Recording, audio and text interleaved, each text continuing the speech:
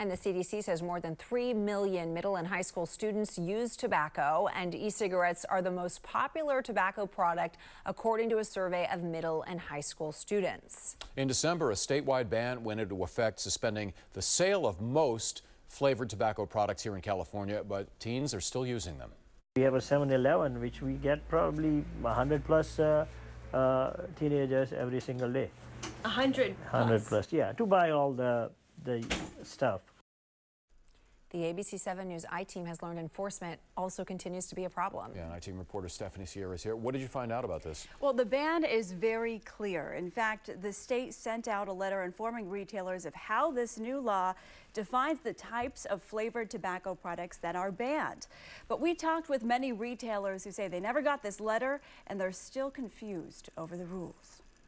So you don't know, for example, if this is legal? As I said, to best of our knowledge, 99.9% I'm confident that it is legal to sell. California's statewide flavored tobacco ban went into effect in late December last year. One of this? But Sanjiv Patel, the owner of a chain of National Petroleum gas stations, says he's still confused on the rules. We want to follow the law. We don't want to get dinged. Confusion over banned products isn't the only problem. Patel says teens still come in every day trying to buy flavored tobacco products, often using fake IDs. Real looking fake ID. The teenagers knows that where they can get it. He has 15 locations across the Bay Area, including Berkeley, Oakland, Union City, Hayward, San Jose, and Sunnyvale. All the tobacco products are behind the counter? Always, yeah. He estimates that some locations see more than 100 teenagers per day, and he says they're persistent. There are times when we have some employees who said, hey, I've been seeing you like every single day for the last 5 days. I'm not going to sell it to you.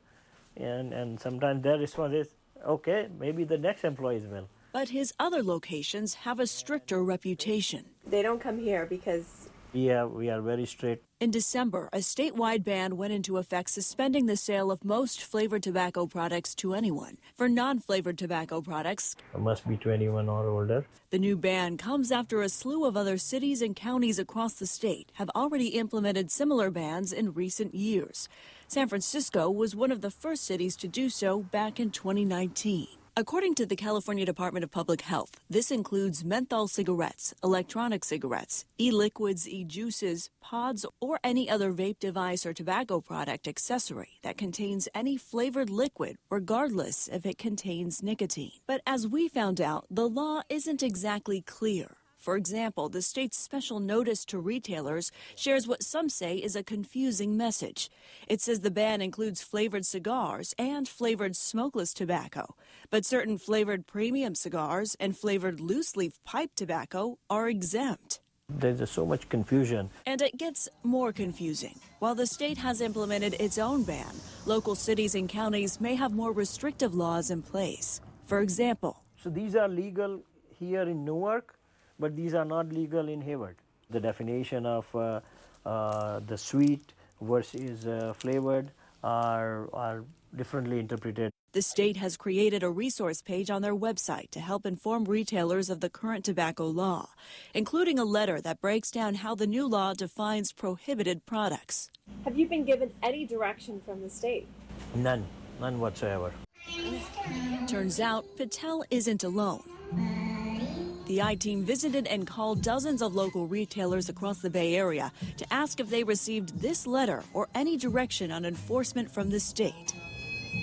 Just had a quick question for you. Have you received this letter from the state advising of the new tobacco law? They invite you to look at what we have. Yeah, we just got everything out there that's not legal. Did you receive this letter? This year, I haven't seen nobody. You haven't seen anyone from the state? Have you received this letter? I don't know. The new tobacco law? Have you received this letter from the state? No. Has any enforcement agency come around to inform you of the rules? The health department come around and do checks? No. All right. No, they haven't given it to me yet. They haven't given you this letter? No. Okay. Maybe I get one in the mail soon or something. I don't know. Yeah, this was from last year. We spoke with employees at dozens of smoke shops outside San Francisco. The majority told us they didn't receive any direction from the state about the flavored tobacco ban. In some stores, the last directive was posted from 2016. Do they have an updated one for this year? So do you know if it's the health department that's supposed to be doing these checks, or have you heard any word? No, I seriously, I have no idea. CDPH told the I-Team the legislature did not empower them to be the enforcement agency. Instead, local law enforcement agencies have jurisdiction to enforce this law. Each city is so understaffed with police officers now. Is this even their priority? I don't think so. Amarjit Singh Khan is a former retailer and anti-tobacco advocate. This just is not being handled properly. Have you had any agency come to your store to conduct a check or inspection? Not that I know of. It just seems like haphazardly we've banned this product, but nobody knows what we've banned. I have 4 grandkids that I'm very concerned about. She says her grandkids are able to order flavored tobacco products online without any age verification. And then you can order whatever flavor you want. You're just like, okay, they'll even give you a discount. It took less than 2 minutes for her son to order a 40-pack of flavored e-cigarettes, and it came in 2 days. My biggest concern is the underground market that's coming, how they can get it online, how the kids can buy the product, off the streets now. We saw that in San Francisco's Mission District. Where do teens normally buy e-cigarettes around here? Maybe right there. Over there? The corner store? Do you guys know where you could find e-cigarettes around here? Yeah. Do they card for e-cigarettes? Because I know there's a ban in effect. Do you guys know anything about that? Anyways, do you know? Anyone? Are you guys in high school? Yes? There's stores in the cities that sell it underground. They'll sell it out of their trunk. I mean, there's no control. So what's the use of passing something, either a ban or an ordinance, if we know it can't be enforced? Now, coming up tomorrow, we're going to take a closer look at this enforcement problem and show you what stores that appear to still be selling these banned products, some even to teens.